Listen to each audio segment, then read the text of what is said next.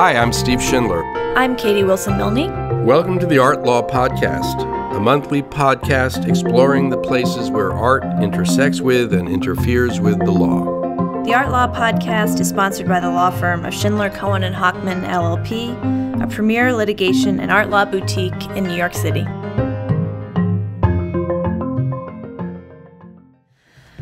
Hi, Steve. Hi, Katie. How are you? I'm great. How are you? I'm just dying to talk about something other than NFTs, so we thought we'd revisit our old favorite topic, equally confusing, of fair use. Right, but this is going to be a slightly different twist on it. Yeah. So what are we doing today?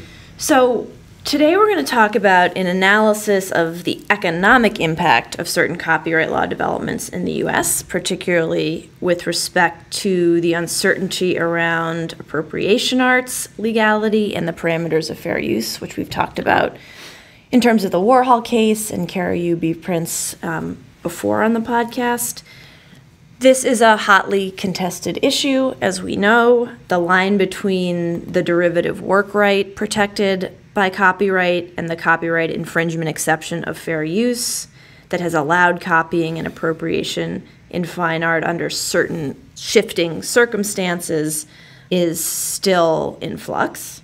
So not only has the standard for when appropriation of existing expression is permitted in the fine art context changed over time, it's inconsistently applied within the same jurisdictions. So for example, in the Second Circuit, there's been some inconsistent law on this, and certainly between circuits, there's a disagreement and inconsistency, all leading to understandable confusion on the part of artists, the art market, and their lawyers who advise them on sort of where the rules lie here. But one thing we have not talked about on the podcast, we realize now after meeting our guests, is the clear concrete changes, both in terms of economics and market behavior, that such legal uncertainty might cause, which is a very law and economics type analysis. So today we have two guests, economists Alexander Kuntz and Matthias Salih, who will describe their analysis of the impact of one particular blockbuster case on copyright fair use, Carreyrou v. Prince in 2013, and its impact on the art market, specifically in terms of what they call intermediary risk or indirect liability. And we'll hear from them more about their research. Sure. So we're here today talking with Alexander Kuntz and Matthias Salih about their recently published article in the Journal of Cultural Economics called Intermediary Liability and Trade in Follow-on Innovation, which appeared online on February 12, 2023. Alexander Kuntz, who heads the Creative Economy section of the World Intellectual Property Organization, sometimes known as WIPO, located in Geneva. Before joining WIPO, he worked as a senior consultant at the Federal Expert Commission for Research and Innovation in Berlin and as a research fellow at the European Commission in Seville. His research focuses on creativity, the role of intellectual property, and the impact of digitization on creative industries. Also joining us is Matthias Salih, who is a full-time research fellow also at WIPO and a PhD candidate in economics at the University of Neuchâtel in Switzerland. He earned his master's degree in economics from the University of Bern and previously worked as an economist at the Swiss Federal Institute of Intellectual Property. His research interests lie in the intersection of intellectual property and economics, and his current work focuses on the empirical analysis and impact of intellectual property rights in the creative economies. So welcome to the podcast, Alexander and Matthias. Yeah, welcome. It's a great pleasure to be here. Thank you, Steve and Katie, for the kind introduction. So let's start with having you give us a summary of your research on this topic, and then we can dive into some of the details. Yeah, let me maybe start off with a disclaimer. As you mentioned, we work for the WIPO here in Geneva. So this is, of course, also political work, a political environment. So let me put a disclaimer that we are independently doing this research, and this is not an official position of our organization or of any of our member states, of course. Still, I think it may be interesting, and let me kick off with the research itself. So we started off with a largely under-researched area, the visual arts market. And basically our starting point was, can we find out how appropriation artists would respond to the current legal framework? Would they care about copyright or not? And would that kind of affect the ways they set up their artistic practice? We found out in the course of the research that this would be difficult to actually get to. And we saw from at least anecdotal evidence that even more than scientists, artists wouldn't care that much naturally, and would kind of, if it's their destination to appropriate art and make that their practice, they would continue probably to do so. What we then start thinking about was actually, maybe it doesn't matter to the artist themselves that much, but maybe it does matter to a market that invests in them and that actually puts a lot of money on the table to commission the work, to trade it, to curate it. And so we started to think about liability, which is again another topic that is largely under-researched, and that we would want to find out basically how liability would impact the behavior of trade intermediaries in the visual art market. And who are the intermediaries that you're talking about? And maybe we should also define how you define appropriation art. Yes, of course. Maybe I start with intermediaries. So what we looked at was actually secondary intermediaries in the secondary market. So, for example, galleries, auction houses. But we also had an eye on museums that would curate artworks created by appropriation artists. So that was the other angle. Maybe over to you, Matthias, if you want to explain a bit kind of the art historic background of this, if I may ask you. Yeah, maybe. I think that we're in the middle of this study already. If we would talk about what we have considered as appropriation art, that's part of our data selection process as researchers. And sometimes you have to do assumptions, and you have to start from a certain point where you face limitations, but you go on with that. And we were relying for this study on artsy.net to obtain so-called genomes of artists. So for us, it was not really interesting, for example, to have a list of artists considered as appropriation artists or not, with maybe 10 or 20 or so. We want to have a bit of a larger data set. And Artsy provided us, or we were querying their programming interface with their genetic information that they collect on artists, and then they select over thousands of characteristics of artworks and artists as well. And we started this research with querying appropriation genetic information that art historians and also the AI and so gave to the artists and artworks. And that was our starting point, to have a group of artists that we would say could be affected of this liability issue that we are discussing in the study. Yeah, and maybe to back up, I mean, presumably before you were creating your data sets, which we're definitely interested in understanding, you identified one event in terms of copyright liability that you wanted to measure, the Carreyrou v. Prince case in the Second Circuit, that case that dealt with fair use.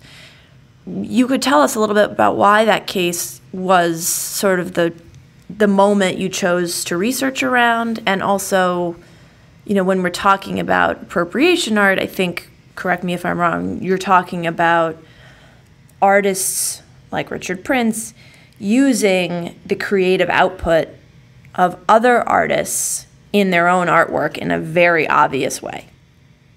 I think this was laying on three pillars, basically. So we were screening the law and economic literature as far as we can understand, and screen for importance, where we would see where scholars are discussing these appropriation art cases the most. And we were specifically interested in this, what we call contributory liability. So we wanted to have a case where intermediary was involved as well. And the second higher court decision actually seemed to held liable as well the Gagosian Gallery in that case. So that's why we chose it.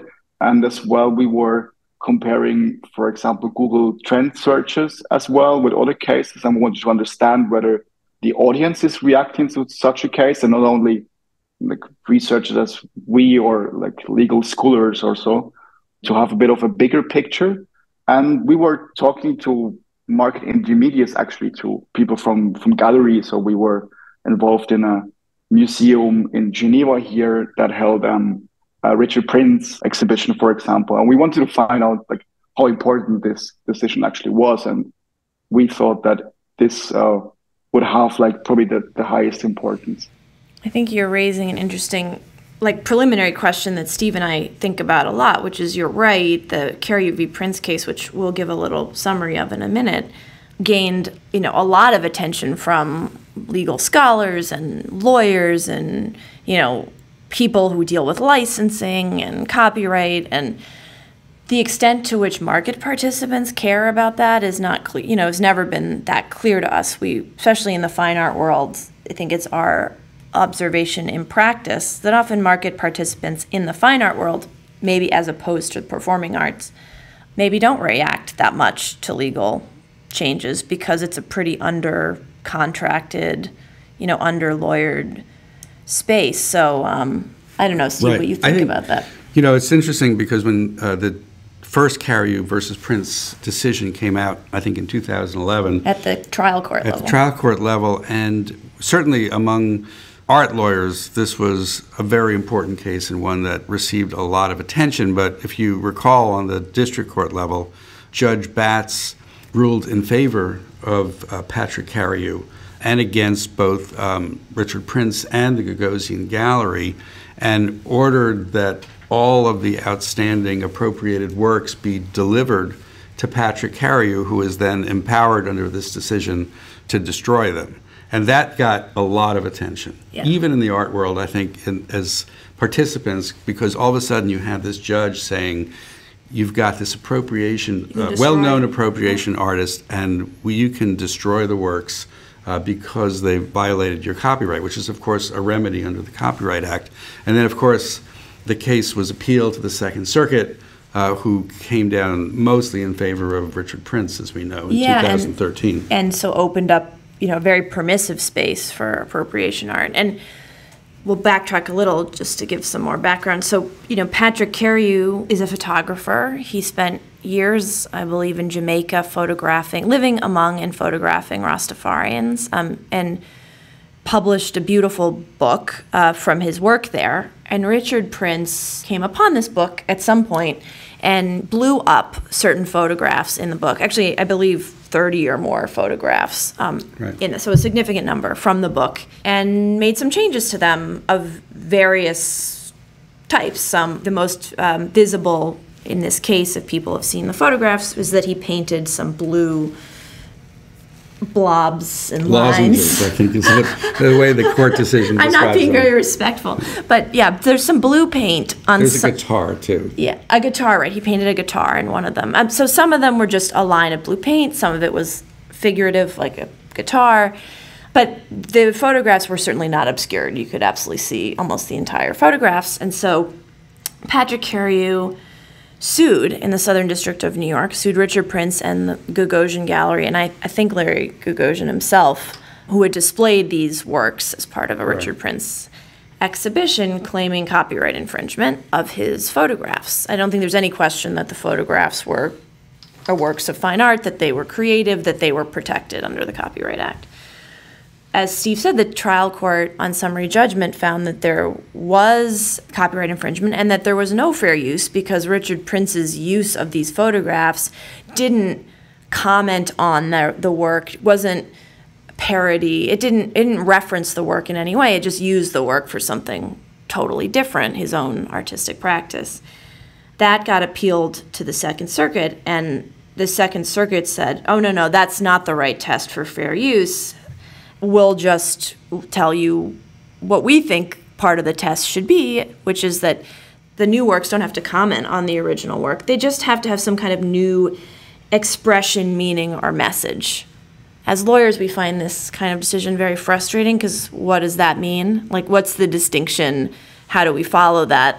And how do we advise clients based on a standard like that? And as kind of further confusion, the Second Circuit, I believe, decided as a matter of law that 25 of the works were fair use. Correct. So right. No need to do any fact-finding. Right. Just matter of law, they're fair use. That was really extraordinary in a way, because for a circuit court to sort of overrule the trial court on a factual matter, I think they just did not care for the district court's decision. Yeah. But then they did send, I think, 10 of the works back. 5 or 10, and I remember. To be reviewed again by the district court, and left open the possibility, if they were infringing, that there could be liability both for Prince and for the Gagosian Gallery and Larry Gagosian. To your point. So it left open that possibility. The case then was resolved without further decision. But yeah, it was unclear, and I think it's worth looking up some of these artworks, because the 25 that were as a matter of law fair use versus the 5 that weren't, to a lay observer, it's not entirely clear what legal distinction the court was drawing. So, I mean, back to you, Matthias and Alexander, but just to sort of tee up your paper, which is all about the confusion that this decision created, even though the higher court decision, as you said, found in favor of the appropriation artist, it also created a standard that was nearly impossible to apply precisely. And so for people in the art market who paid any attention, they didn't know. Right. And just to add one more point before we turn it back over to you, is that the Second Circuit became an outlier in a way in the sort of permissive use of fair use, because a year later there was a case out of our Seventh Circuit by a well-known judge, circuit judge, Judge Easterbrook, which basically took issue with the entire approach that the Second Circuit was taking, and said transformative is not a test that exists under the copyright law. Yeah. And that is something that's entirely been made up. And the most important thing to look at is the 4-factor fair use test, which is in the Copyright Act. Which is in the Copyright Act, and it basically says, did this work usurp the market for the other work? Did it impose itself on the value of the work, as opposed to this kind of vague, transformativeness test? And so by the time, as you were looking at the data, we have the Second Circuit going in one direction, which is a very vague, hard to apply standard, and then we have even the Seventh Circuit saying that's not even the standard.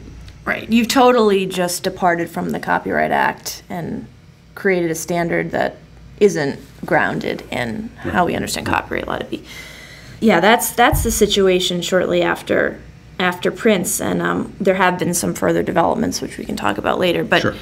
Let's turn back to your study. So, clearly you did some research into that state of legal affairs and noticed scholars and commentators, remarking that this created some uncertainty in the market, even though it was favorable in this case to an appropriation artist. So how did you go about measuring the impact of this court decision? Your discussion of factors is really highlights our starting point at the end of the day, in the sense that it puts spotlight on the question of uncertainty, which for us as economists in market is a major thing. The idea that things are unclear and difficult to manage from you as a practitioner's perspective, but maybe as well for other trade intermediaries, this is really, really a moment in time where basically there's potential that people in the market will respond to that. So if the legal framework, or the way the legal framework is shifting, is introducing uncertainty, that can actually trickle down to the people that are operating on the market. That's basically the generic background. Let me maybe even go one step further back and give another argument why we think a contributory liability is important. It is because in many of the discussions we're in and most of the research we're doing, or most of the research that has been done so far, is actually informing discussions on how revenues are shared between stakeholders, which comes natural, right? It's kind of the moment when new things are created and people talk about who has contributed and who should be entitled to certain revenues. Why we think liability is important, or what this misses out on, is basically a dynamic perspective, as we would call it as economists, where we're interested how the legal framework plays out over time. And this brings in this important perspective, which crystallizes in a sense around appropriation artists. How well does the legal framework balance the interest between current artists and future artists, and how well can the two exchange, right, and operate together? And that's kind of an area that is, I think, very much understudied and very important if you're interested as a government and policymaker to set up a system that is over time helping the flourishing of creativity and business, of course. Yeah, I mean, in many ways, the concept of licensing tries to solve that, right? This relationship between one creative person to another, where they can voluntarily loan or give limited rights to use of their material. And that's, in many industries, like music, publishing, very routinized. In the fine art world, we don't see a robust licensing exchange between creative parties. We see it in brand partnerships and the monetization of artworks, but between artists using each other's work, there's no culture of that. So that maybe is a particularly underdeveloped area of study, because it's there's no mechanism in place to negotiate those factors. And I think as a practical matter, when we talk about appropriation art, where one artist is sort of taking apart or recontextualizing, whatever you want to call it, the work of another artist. Artists are not often very receptive to having their photographs doctored up or picked apart and kind of put together in a different way. That's not something that they would. So they might not license it. I think we see that. Even in the first, the sea change here was in the Campbell versus Akufrose case in the 1980s with the parody of Two Live Crew of Roy Orbison's Pretty Woman song. Music contest. And they tried to get a license. Two Live Crew actually approached Orbison's copyright holders and said, can we have a license? And of course they said no, because you're going to make fun of my song. You can make fun of my song, so we're not going to license it. So I think that's the same thing with a lot of these appropriation artists, is that the original artist is not, Patrick Carey is not going to want to have his works painted over and things like that. So it's not really practical to think that that's going to happen. Yeah, right. The incentives are not there and the culture isn't there. So, okay, so you are interested in this sort of economic market reaction to these kind of shifts in the law that create uncertainty around what standard will be applied. How then specifically are you measuring that? I mean, what do you do to test that premise and see what the result is? You can get into the weeds here.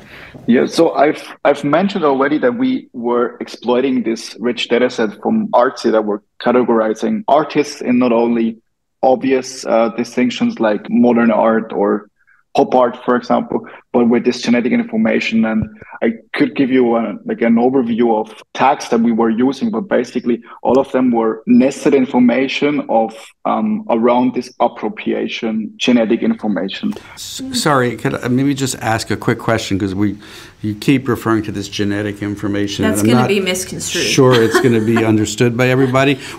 Because we're not talking about actual genetics, so maybe you could just describe a little bit more what you're meaning when you say you're looking at genetic information of artists or artworks. So the starting point was for us the genome database, which started off as a project by art historians that tried to look at systematically categorize artworks and artists. And they basically, to give you an example, they basically looked at an artwork by Picasso and they said, like, this is blue and this is painted on wood. So they started to roll out those tags, and I think they ended up with at least 1,000 different type of tags in order to classify and distinguish the work. And basically that project was taken up by Artsy as a service, because they had in mind to develop something like, if you go on Amazon, you get recommendations. This is what other people bought, or this is what you might like. And such algorithms are actually building on tag data that makes different products comparable and makes them some marketing play. Yeah. So they try to do this for the visual art market and for our works at the end of the day. So they took over and they further developed basically this tagging classification. And that's very data heavy and very rich. And we basically took all that knowledge they developed around artists and artwork to define what appropriation artists are. That's important for research design, to come up with a group of similar artists that would just differ in the appropriation genome, as they call it, in just one tag. Otherwise, we try to set up a group of similar artists that was otherwise very similar. Matthias, am I getting it right? Or would you like to add something? Absolutely correct. It's maybe easier to call them tags. The treatment group, so the appropriation artists that we wanted to identify, they, like Richard Prince had 100 tags that we identified, and some of there were appropriation or appropriation clause tag information. And our control group of artists basically had the very same tags as Richard Prince, but excluding the appropriation clause tags. So that's how we constructed a control group of artists that we identified. And also the Artsy service itself, they, based on the algorithms, it's also part of their business model. I always assume that they promote, like, if you like this, then you'll probably also like this artwork, for example. So we can rely on their algorithms as well there. Just, I guess, this is probably somewhat of a limitation. You weren't identifying appropriation art. You were looking at the market for artists and their whole body of work, which presumably you identified artists that mostly make what we call appropriation art, or copying other people's work as part of their work. But you weren't actually identifying which artworks were appropriation, right? That was our initial hope, actually, that we get very fine-grained data on the level of the artwork that would give us the original underlying photograph, let's say, and then we could even look at, the original artists, right, and how they would fare. But at the end of the day, we were only able to say, this is on the level of the artist. This is likely somebody who is deeply into appropriation art, versus this is somebody who does very similar things, who loves to paint blue paintings and work with wood, but is just different in that aspect of appropriation practice.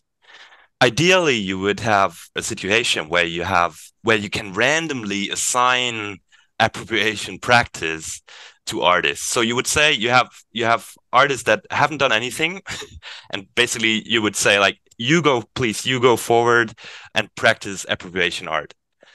So look for works that you would like to transform and those things.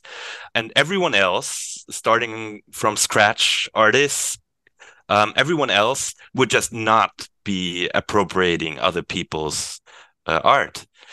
But that's not how reality looks like, right? You have to look backwards. You can't look. Exactly. You can't create. We need to look back, and we need to basically, identify a group of appropriation artists, yes.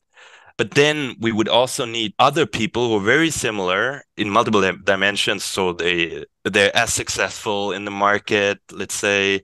They produce in similar decades. So we look for everything that is observable to us to make it very comparable, that other group. And that's what we call natural experiment, in a sense. And that's one of the last times I'll use terminology, but difference in difference design is actually what we chose to do. And what does that mean? That's basically a comparison of market outcomes for the appropriation artist group versus market outcomes for this group of similar artists that we identified as well. And what it typically does, it goes back in time, as you said, and basically looks at, for example, how well did artists in a similar group sell before the court decision, and how well did appropriation artists sell before that decision. And then it basically tracks how sales change once the decision comes in. And in that sense, we say like the appropriation artist group is impacted, is treated, as we call it, once the decision comes in, versus the group of similar artists shouldn't really care about the decision. So the goal, I guess, is, as with any control group, is you're trying to create a group as close as possible to the appropriation data set, except the only difference being, which is impossible, but it's close enough, the main only difference being that they don't create appropriation art. But in other ways, I guess I'm just guessing, but age, sex, style, medium, that they're comparable sets. Is that right?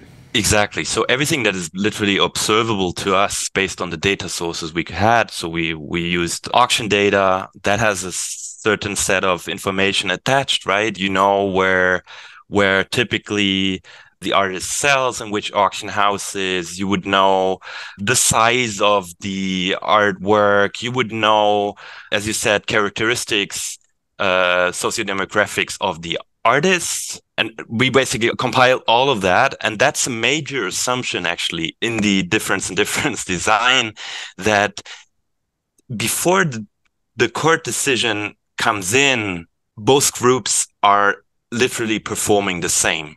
That's a major assumption. And we basically statistically test that to see that, yes, they are really comparable. So any change we might observe after the court decision is maybe driven by the court decision. It tries to causally link the decision to changes in the treatment group. Did I get it right, Matthias, or am I simplifying too much? Yeah.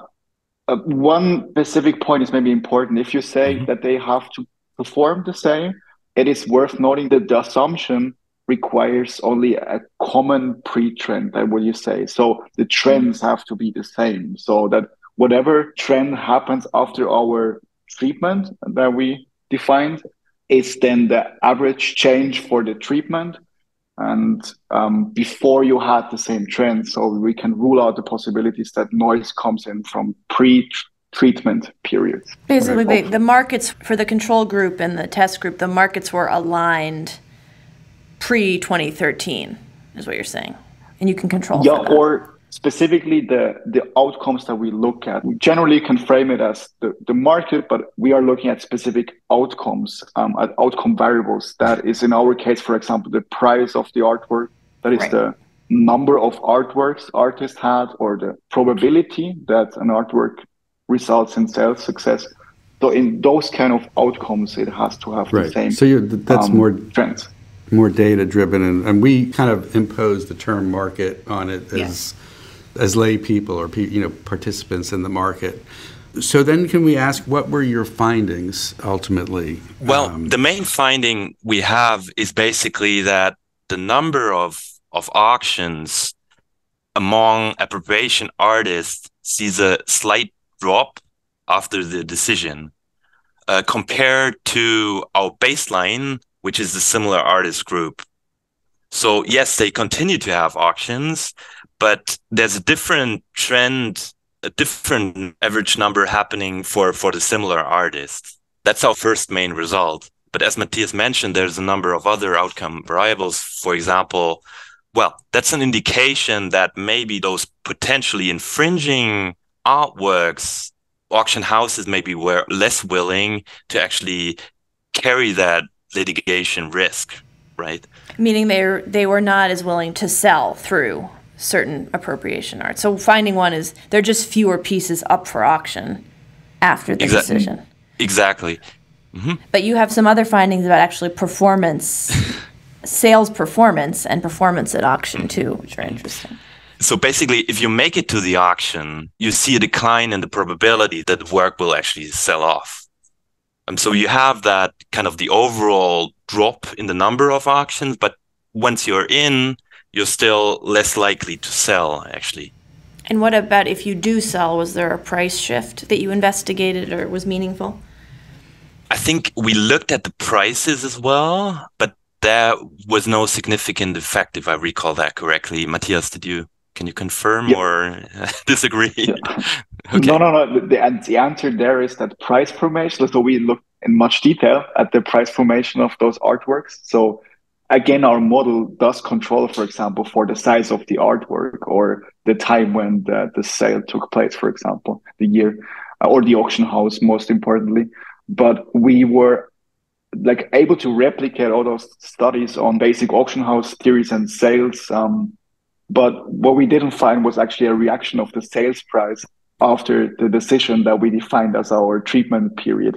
There are a number of explanations why this is the case, mostly probably because price formation is something that's a bit more stable. And since we were able to observe less auctions after the court decision, it could be that the one with the stable prices were like kept in the market while others were already taken out. So this is a limitation of the study that we cannot identify the same artwork over the time. We can only see the performances of artists over time. Well, and it's interesting, that sort of fits in with the more narrow scope of your study, which is not about the performance or the market receptivity to appropriation art in general, but that intermediary behaviors, meaning not the creators, but the sellers, the displayers of this work, that was obviously the question in your study. And so the sale price wouldn't be as pertinent to that analysis, right? Because the intermediary decisions are, do I put this up for auction? Exactly. I think it's any measurement of a price effect would be more blurred also by a decision of buyers, right? And kind of art investors. So I think this is what we try to be, as you say, like we try to be narrow around the supply question a bit. What is supplied to the market? What is curated to the market even? And buyers would be less concerned with fair use because presumably they're going to hang it in their home or put it in storage, and that does not raise copyright infringement concerns the way putting it in an auction catalog or displaying it in a showroom would. That makes sense to me. I want to ask so you design this study, you pick, based on the artsy data set available to you, you pick and categorize different appropriation artists, but it strikes me that a certain few very famous appropriation artists, like Richard Prince, Warhol, Lichtenstein, I don't know, I mean, you have a list, might skew the data set in a way that like maybe the market only for them changed or the market for them didn't change at all, but for the vast majority of artists who aren't that famous, whose work does not sell for that much, that the market does not pay that much attention to, there really wasn't a shift. So I don't know if that's something you parsed, but we'd be curious to hear if there were outliers that skewed the results.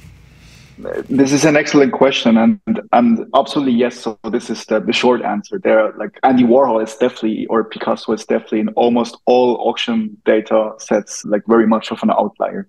And this is something that our econometric models can address at first stage. So we basically run regression, so like calculate the effect based on the average treatment of an artist, and we compare then the averages across the artists to be a bit more outlier robust. In a next step, this is then what we call robustness check of our models. We can exclude specific artists. We can only run the calculations based on the superstars. We can interact what we call our treatment with the superstars only, for example, in order to find out the specific impact of them. So this is something that the econometrics, so the statistics for economists, can address pretty well, I would say. And what did you find when you did that? One of the interesting findings is actually that we find so-called heterogeneity in the treatment. That means that, for example, that we run the calculations based on the pictures generation only, what we identified as core appropriating artists, for example. And interestingly, we found in this study that artists from the pictures generation is from art historians, a defined group of artists I think it was based on an exhibition in the 80s. But I mean, you isolate them. Why do you isolate them? Because they might be more high profile or more famous, or why isolate them? No, I think they have a higher liability risk attached to them. In a sense, they're the iconic practitioners of appropriation art. So for us, it was basically a test to see the hypothesis we ran was actually the effects must be most pronounced in that group, because it is crystal clear, basically, even for most outsiders, this is the core of the practice, right? So the test was to see if we can confirm the effects are most pronounced in that group. And we can confirm, right, Matthias? We can confirm, yes. Right. So I'm curious, and maybe I think I'm understanding what you're saying, but I mean, if you look at, for example, just anecdotally, not a data-driven analysis, but about a year after the Carriou versus Prince decision came down, there was another lawsuit against Prince by Donald Graham, a photographer, right, who had posted a photo on Instagram, and this was the project where Richard Prince basically commented on other people's Instagram posts, blew them up, and then sold them at an exhibition at the Gagosian Gallery for $90,000-ish a piece. And this was post-Carriou versus Prince. So certainly from one intermediary, Larry Gagosian and his gallery, they were not at all inhibited. Well, they felt like they'd gotten permission from the Prince decision. Yeah, so they were prepared to go ahead and have a whole exhibition. And I'm just wondering, is this one of the kind of outliers that you were trying to eliminate? Yeah, maybe one step back, if I may. It's kind of, I constantly run into those issues when discussing the research, this economic research with lawyers, because I understand your practice is wholly based on assessing case by case and being very concise there.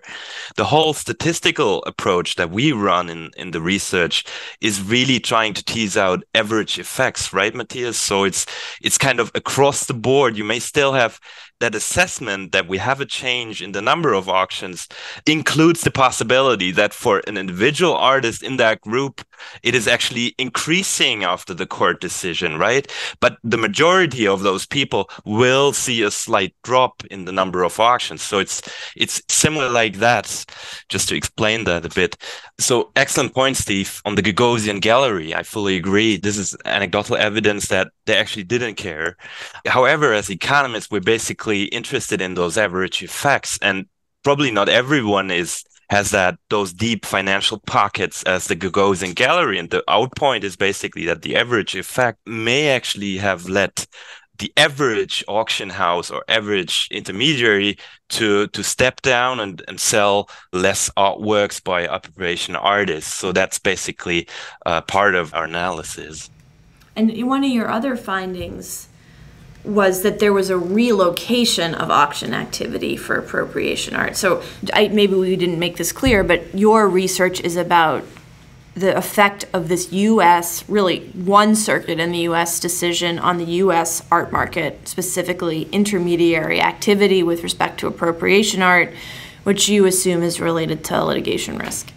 But you do something interesting, which is you look at whether there are changes in other jurisdictions, and you haven't talked about that yet. So maybe you can summarize that finding as well. Mm-hmm. So I was referring to those kind of outcomes variable that we were looking at. And one of it was the relative percentage of auctions that were in the US compared to outside of US on the artist level. And we actually found that at least temporarily, a pretty significant decrease after 2013 of US auctions compared to non-US auctions on average per artist. And this somehow makes sense because the decision took place in the US, and it could be the finding that you basically outsource the risk in other jurisdictions. But since we are confronted here with 100 countries maybe, it's very complicated to look at all of the jurisdictions, of course, and to find out where the trade probably relocates. But we were looking at was that shift outside the US, at least temporarily. Exactly. And you found a statistically significant movement of appropriation sales by intermediaries to outside of the US. Yeah, so a decrease in auctions in the United States, so a shift outside, because we were looking at relative numbers. It seems that some of the artworks by appropriation artists, they went from, let's say, New York houses to London auction houses. Some of them are operating in many jurisdictions. So imagine it may be fairly easy to actually relocate the sales to another place that has a more favorable jurisdiction set up. I think to your analysis, it's just where are the rules clearer? And you touch on this in your paper. None of us are foreign law experts, but we are all under the impression that the U.S. system for exceptions to infringement, especially in the fair use appropriation context, are much less specific and defined than they are in the exceptions to copyright infringement that exist in, let's say, the UK and Europe, where there absolutely are exceptions to infringement. For example, in the UK, parody and commentary, which we have here, which are about free speech concerns, but they're not as amorphous, I guess, in their legal application or judicial interpretation, and that may create a market effect. Right, and obviously when we talk about auctions in the United States, we're really talking about auctions in New York City. Auctions in New York City of expensive art. Of expensive art in New York City, whether it be at Sotheby's or Christie's or Phillips, and those are all covered within the jurisdiction of the Second Circuit, which is the decision that we're talking about. Yeah, so that makes sense that the Second Circuit would have kind of nationwide impact on these major sales because they occur in New York. I was interested in your paper that you also found no impact in a couple of areas you studied. One you already mentioned, which was artist production, that there didn't appear to be artist sensitivity to this particular court case, and maybe we can extrapolate to say, litigation risk in general. That would ring true to me just based on my observation of how much or little, certain artists are concerned with precise legal rules around how they can create their art. So that was interesting. And also, correct me if I'm wrong, you found that in terms of sort of museum-type intermediaries who are not selling, but they're just exhibiting work, that there was no statistically significant change in the exhibition of appropriation art, so access by the public to seeing this work. Is that right? It's only partly. We had the idea that it's an incomplete picture to only look at auctions. Of course, it would be great to also look at the primary market, galleries, for example, or museums. And we've done an initial and very preliminary analysis on one museum, Metropolitan Museum of Art, to see whether the appropriation artists we identified had also changes in exhibitions in this specific museum. For example, we had a look at a couple of museum data that we were able to find, but in the end, we didn't find an effect there. But this would definitely be a part of a follow-up study, for example, to look in greater detail, actually.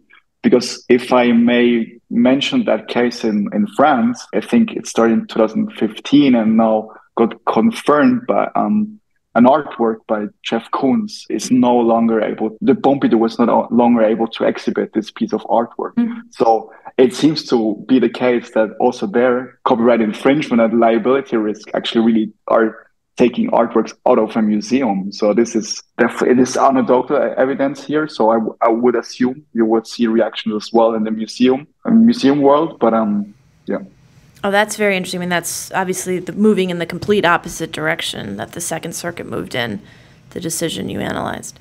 Yeah, let me maybe clarify further on the issue of production of artists. So this is also rather anecdotal evidence and research done by other people when it comes to the potential changes in creative artistic practice, right? This comes out of survey evidence and other places. So we haven't inspected really. We weren't able to track the production and the supply all the supply and the new oeuvre that artists would create. And if that would respond, that would be lovely to study actually as well. But we couldn't cover that in this study. Could I ask a question, just going back to the sort of shifting of more auctions of works by appropriation artists to auction houses outside of the U.S., were you able to or sort of consider or control for other factors? So, for example, I mean, whether more works in general were auctioned, say, in London versus the U.S. in a particular period of time, or whether other factors, currency fluctuations and the like, could be a cause of the effect that you've observed. Or like a major retrospective in London that coincided with the sales, or just, right. Yeah. Both excellent points, I think. But we didn't look specifically into exchange rates, turbulences, or something like that may arguably could cause that. The general point that Matthias raised before, that we couldn't systematically cover all foreign jurisdictions to see if they, in this period, somehow changed massively. But I think we're comparing the US to global, and I think then it makes maybe still a useful benchmark. We also did other tests where we basically said, like, let's not compare similar artists to appropriation artists. Let's just look at the appropriation artists and their global auction sales, limit that down. And we basically then compared how this shifted. This actually also showed this shift basically from the US to auction houses and other places. And maybe if I may add one more point, in general, I think I would fully agree that the US with its fair use system may actually have been conducive for something like the appropriation artists movement to emerge in the very beginning. But that would probably be a different study, right? That's something we couldn't address. But I think it's an excellent, interesting point that in principle, that's our reading of the legal scholar literature. Fair use is something conducive to this type of experimenting practice. Still, the main point then that comes out of our results is that a fair use setup vis-a-vis a setup that is based on a list of exemptions, for example, is still not a perfect alternative in a sense. It has its imperfections. It seems that sometimes those flexibilities are actually increasing the uncertainty inside the market, and that may actually change the behavior of the people that operate in that market.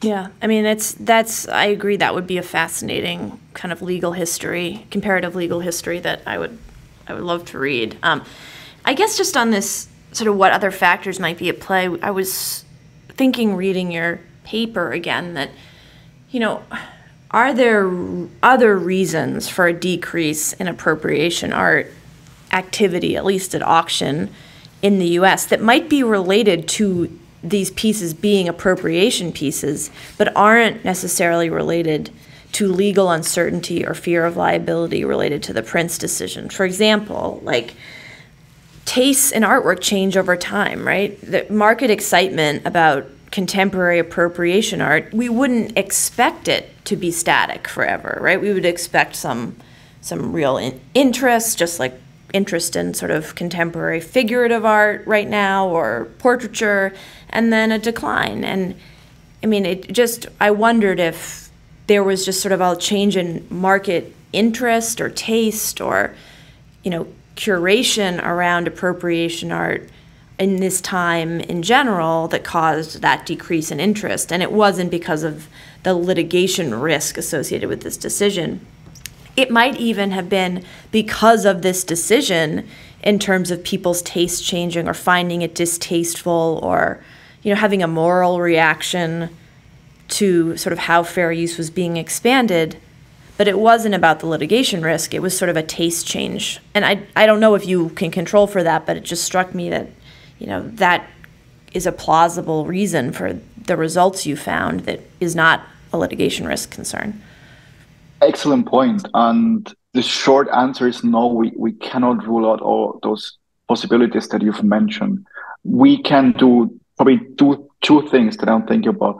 The first is that like looking at the museum exhibitions, for example, it's an indication of that actually the people were still interested in appropriation art. And you can do Google Analytics, for example, trend search, whatever. Those kind of tools help you to understand whether people change taste. And secondly, I was thinking about the fact that we can also smaller the time frames of our analysis. So we did various robustness check of only including some periods before and some periods afterwards. And then you can like make sure that at least not too many things change at the same time in your observation period. But your general point that actually the decision itself changed something else, but that is not the litigation risk, is in the end something we cannot rule out. Yeah. Yeah, I mean, it strikes me that's something you could investigate. You're right that museum shows would be one indication of what current taste is, but maybe there are other indices too that would inform whether tastes are changing for different reasons. Yeah, maybe another counter argument is a bit that if you think, for example, of Cariou and others showing up in those court cases, you could think this is kind of a media coverage effect as well. Like they're more prominent in the press now, they're more frequently discussed. But wouldn't you think that this effect would maybe operate in the other direction, that they're actually growing more popular, and that eventually should make auction house directors schedule more auctions? Maybe. It may be that there was some market saturation unrelated to this decision. I don't know. But some people, this is totally anecdotally, some people, certainly photographers, right, fine art photographers, some artists, certainly some lawyers, did not find this court case and all the attention around it, did not make them more interested in Richard Prince's work, right? It made them feel ambivalent or sort of negative about that type of work. So I just don't know, but we observed a variety of reactions. Right. It's very hard to map those onto sort of market changes, of course, because trying to map the art market is not something that certainly I can We do. have not been able to do it. It constantly surprises us. Right. So maybe we should end by asking you both where your research is going next, what you're interested in and working on. In particular, Matthias has been doing very beautiful research in two directions, and we continue to work on the visual art market. And one of them is actually museums. And what we're interested in is the impact of digitization on museums and on how easy it is in times of digital change to actually exhibit and make available artworks online. And that's another direction we're chasing after, and I think hopefully that will be something that is of use for policymakers, and eventually, hopefully, will improve their decision making. Another study that we are currently working on is actually the impact of the death of an artist on the exhibition patterns and the auction results an artist have. So current research on death impacts focuses almost only on auction data. And what we do is that we combine auction and exhibition patterns together and try to understand the interdependencies of those markets, how maybe exhibitions could potentially impact price formations or the other way around. And we take the event of the death as a starting point. And this is as well interesting because copyrights are granted post-mortem, and like most of the studies look at what happens when the copyright expires and works move to public domain. But what is a bit understanding is the effect of what actually changes when someone dies, because those rights are granted post-mortem. And in economics, they continue post-mortem. Exactly. They're not granted. In economics, we call that transaction costs that can occur after someone dies, because the rights shift and like other things might happen, and we want to understand that a bit better in a future study. Well, when you finish that study, let us know, because we'd love to. We'll do this again. We'd love to talk about it with you. This was really fascinating. Yeah, thank you, and it's very interesting to compare our anecdotal observations in our practice to to your economic analysis, which these studies we'll also have plenty to talk about. Right. And we'll post the article with the show notes and Yeah. Oh, that Thank would be you. great. Yeah. Thank you. Thank you. Great pleasure. All right. And that's it for today's podcast. Please subscribe to us wherever you get your podcasts and send us feedback at podcast@schalaw.com. And if you like what you hear, give us a 5-star rating. We are also featuring the original music of Chris Thompson. And finally, we want to thank our fabulous producer, Jackie Santos, for making us sound so good. Until next time, I'm Katie Wilson-Milne. And I'm Steve Schindler, bringing you the Art Law Podcast, a podcast exploring the places where art intersects with and interferes with the law. The information provided in this podcast is not intended to be a source of legal advice. You should not consider the information provided to be an invitation for an attorney-client relationship, should not rely on the information as legal advice for any purpose, and should always seek the legal advice of competent counsel in the relevant jurisdiction.